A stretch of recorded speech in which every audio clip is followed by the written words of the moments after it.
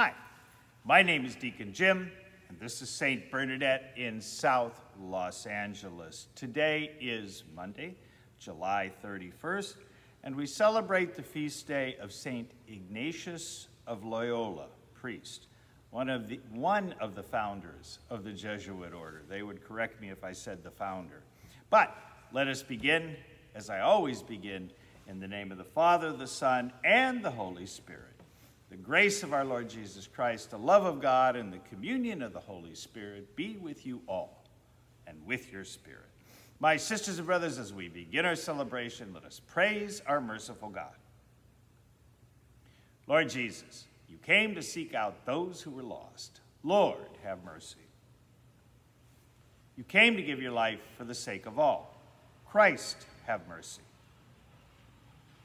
You came to gather into one family your scattered children. Lord, have mercy. And let us pray. O God, who raised up St. Ignatius of Loyola in your church to further the greater glory of your name, grant that by his help we may imitate him in fighting the good fight on earth and merit to receive with him a crown in heaven. Through our Lord Jesus Christ, your Son, who lives and reigns with you in the unity of the Holy Spirit, one God forever and ever. Amen. And let us come together as we break open the scripture.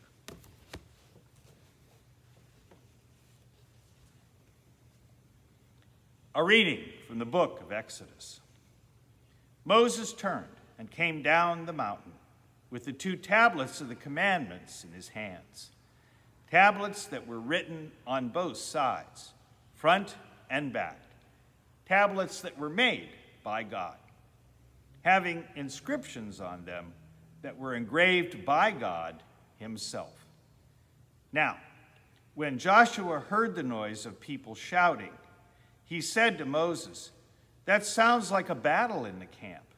But Moses answered, "It does not sound like cries of victory, nor does it sound like cries of defeat. The sounds that I hear are cries of revelry." As he drew near the camp, he saw the calf and the dancing. With that, Moses' wrath flared up so that he threw the tablets down and broke them at the base of the mountain. Taking the calf that had been made, he fused it in the fire and then ground it down to powder, which he scattered on the water and made the children of Israel drink it. Moses asked Aaron, "What did this people ever do to you, that you should lead them into so grave a sin?"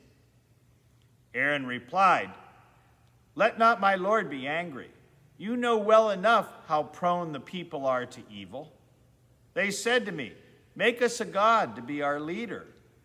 As for the man Moses, who brought us out from the land of Egypt, we do not know what has happened to him." So I told them, "Let anyone who has gold jewelry take it off." They gave it to me, and I threw it into the fire, and this calf came out.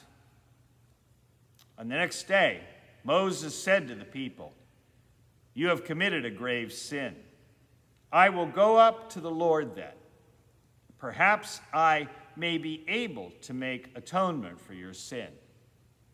So Moses went back to the Lord and said, This people has indeed committed a grave sin in making a god of gold for themselves.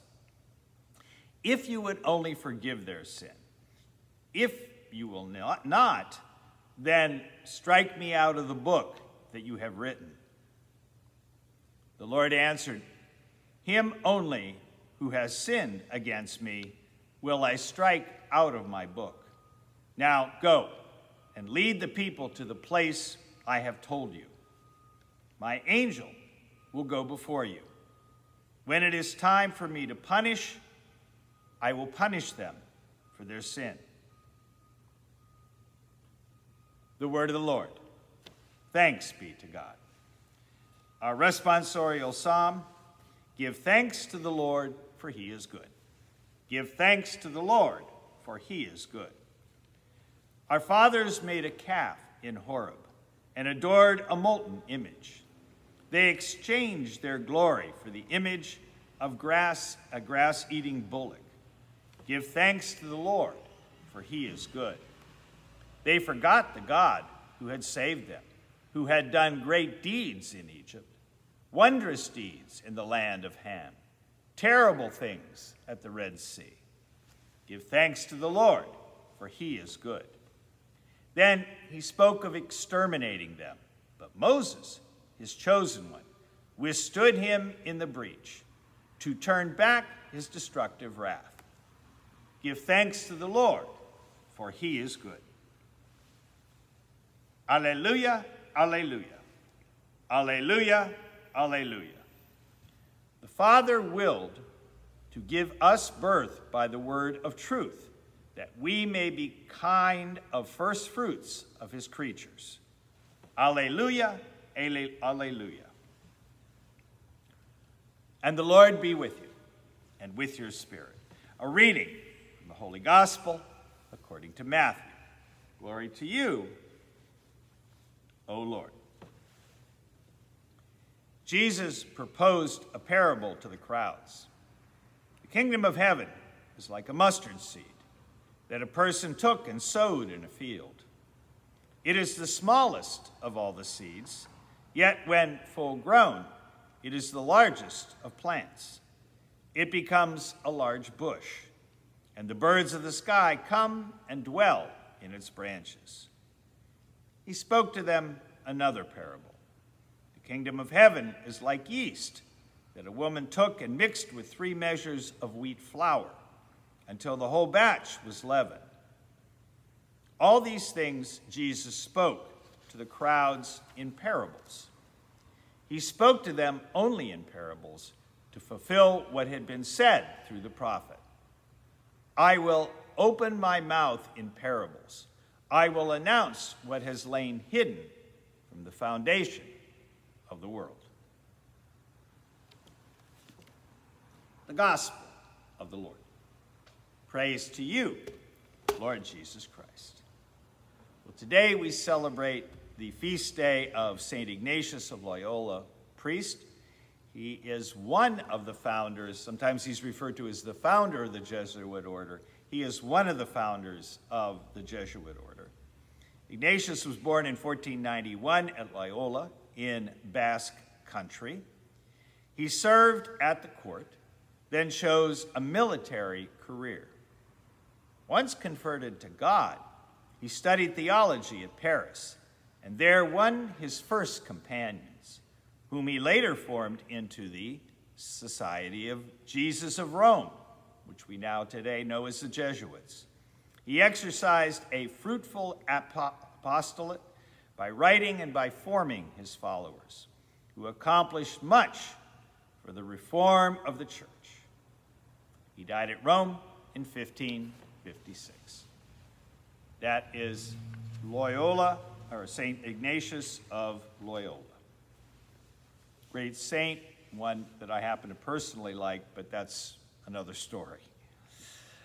Today we hear about a bunch of different stuff, common stuff, seeds, yeast, but these things show a contrast between small beginnings and abundant results. Again, small beginnings and abundant results. Seeds and yeast, though they are small, are both alive with power enough to offer vast shelter and provide food. I'm particularly fond of these readings because I remember my grandmother making bread. She lived next door, and she used to take these little cubes of the real, real stuff, the real yeast, and crumble them up and put them into her baking, particularly her bread, which was marvelous. But both of these things are examples, seeds, yeast, of small beginnings, and in this way, Jesus refers to the small beginnings of his ministry and the power of all small acts to change the world. The world will never be changed by one great, huge act. In fact, that's what everybody keeps looking for, right? The magic bullet.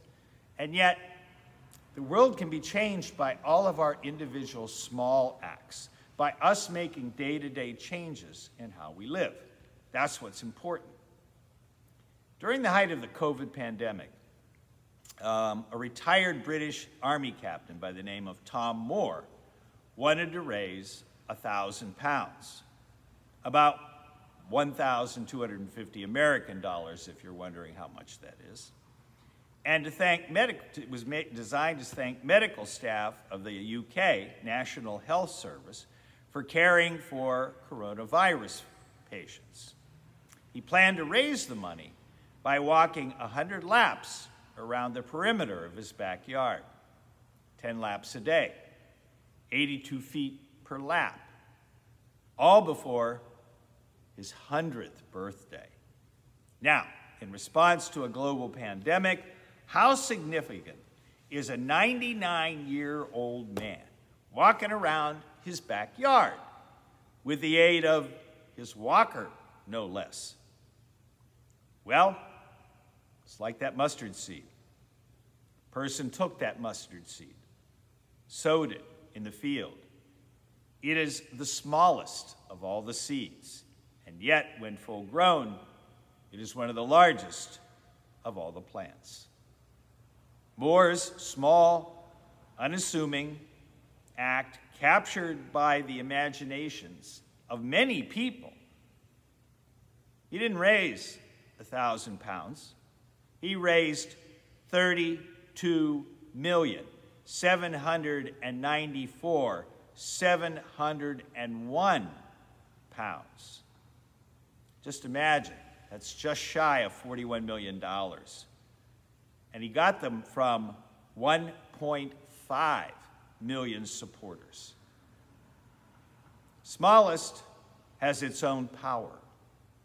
The end way out of proportion with beginning. The small seed and beginning of Jesus' ministry changed the world. Even our small acts of grace, our small acts of mercy become the seeds for the work of God. Amen.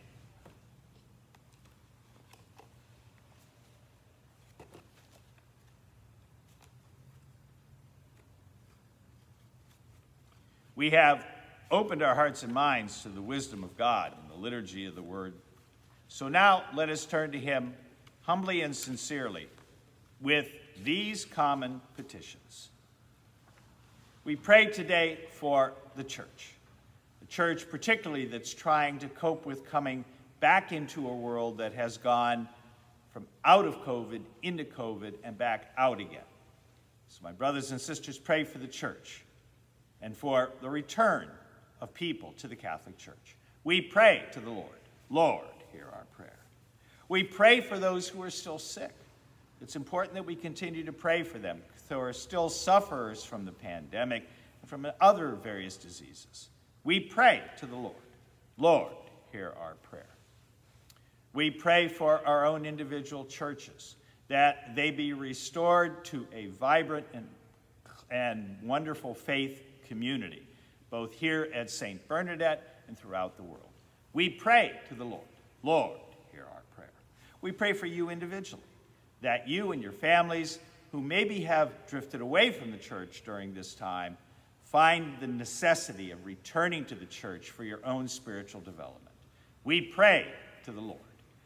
And we pray for all of those intentions that we hold in the silence of our own hearts. For these prayers and those entered into our prayer and petition book, that they may be received and answered by our God, we pray to the Lord. Lord, hear our prayer. God of mercy, God of compassion, we ask you to hear our prayers. Through Christ our Lord, amen. And let us come together and pray the prayer our Lord Jesus taught us. Our Father, who art in heaven, hallowed be thy name. Thy kingdom come, thy will be done, on earth as it is in heaven. Give us this day our daily bread, and forgive us our trespasses, as we forgive those who trespass against us. And lead us not into temptation, but but deliver us from evil, and deliver us from every evil, and grant us peace in our day. For thine is the kingdom, and the power, and the glory, forever and ever. Amen. Amen. May the sacrifice of praise that we have offered with thanksgiving in honor of St. Ignatius, O Lord, bring us to exalt your majesty without end. Through Christ our Lord, amen. And the Lord be with you, and with your spirit. And may Almighty God bless you, the Father, the Son, and the Holy Spirit. My brothers and sisters, go in peace, glorifying the Lord by your lives. Thanks be to God.